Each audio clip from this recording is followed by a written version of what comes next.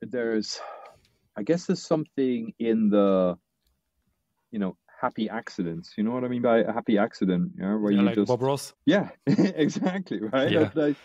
In fact, Bob Ross is a perfect example because if you put like every Bob Ross, oh, I love this example. If you put every Bob Ross painting on a grid and you kind of stood back, they're all kind of the same, right? Yeah, you can Y- You recognize know, them.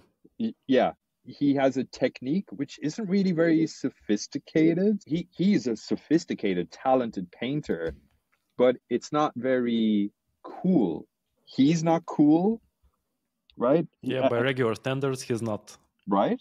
but he But is. there's something about his love for it that's really infectious. It's not Yep. his paintings, it's watching him paint and hearing him talk. That's his art. It's the paintings, sure, but it's the whole thing is what makes him really endearing and really addictive.